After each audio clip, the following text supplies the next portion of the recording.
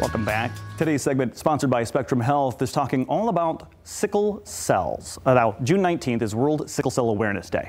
And to that end, we're speaking with Megan Sullivan and Dr. Jim Fodder right now to learn more all about it. Good morning. Good morning, Todd. How are you? Doing well. Thanks for asking. Megan, good morning. Hi, good morning. Thank you for having us. Absolutely. And thank you for what you do at Helen DeVos Children's Hospital. We appreciate you taking the time out of your mornings. Let's start here, doctor, with the basics for those who have not ever really broken it down. What is sickle cell anemia? Well, we are, of course, remembering this very, very important disease process in our African-American, Black American population, kind of in sync with the Juneteenth commemoration. And it's very important because sickle cell anemia is a very severe form of anemia, not enough of the healthy forms of red blood cells to carry oxygen normally to tissues throughout the body. In this case, it's caused by a very significant abnormality in the hemoglobin molecule. That's the working part of the red blood cell that helps carry the oxygen to all of the tissues throughout the body. When that hemoglobin is not functioning normally, not only do the red cells not survive for their normal period of time, but they don't work the way that they should. And in addition, those red blood cells that are normally nice round discs that pass easily through the bloodstream become elongated and sickle-shaped, causing clogs and plugs within the blood vessels and causing significant complications. So it is a literal translation. The actual cell itself looks like a sickle and can get stuck and cause health issues. Excellent. So Helen DeVos Children's Hospital, how do you guys there help support these patients and their families? Well, fortunately, we're seeing a lot of improvements, and we have an entire comprehensive team that's able to help provide those services, which Megan works with each and every day. Megan, tell us about your patients. How do you treat these kids? So as the sickle cell social worker, I have for the last 12 years had the wonderful opportunity to be able to walk alongside families in this journey. And really, I like to think of myself as part of their family as well, because we get our patients referred to us really soon after they are born. And so during these very early appointments, I can maybe be found holding your child while you're learning all about sickle cell disease and learning about how to take care of your child and advocate for them.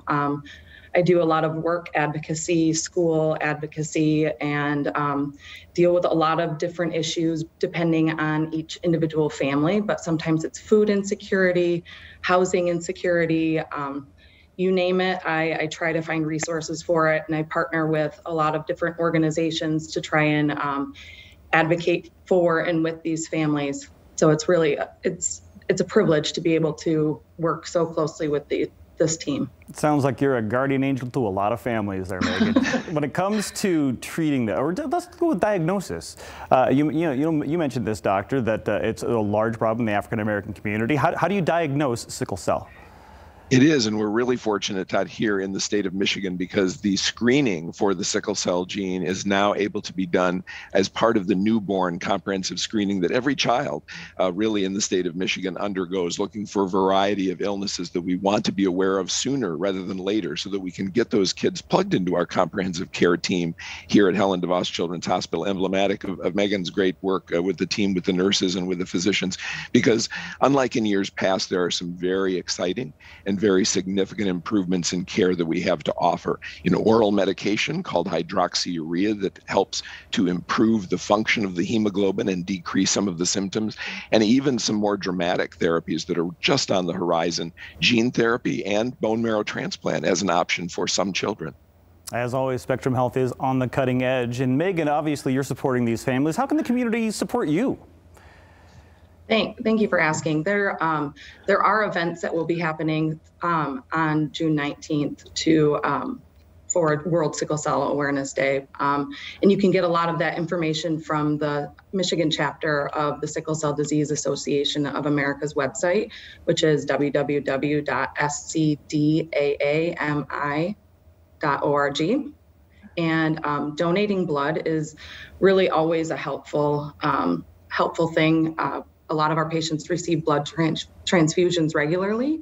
And then also even our clinic and our pediatric oncology resource team helps offer some snacks and much needed prizes when patients are required to be in the hospital. So a lot of ways that you can donate, and just even being aware is really helpful. Well, that's exactly what we're trying to do, raise awareness for sickle cell and the fight against it. Of course, it could be as simple as rolling up your sleeve and donating blood. Megan, thank you so much for the great information.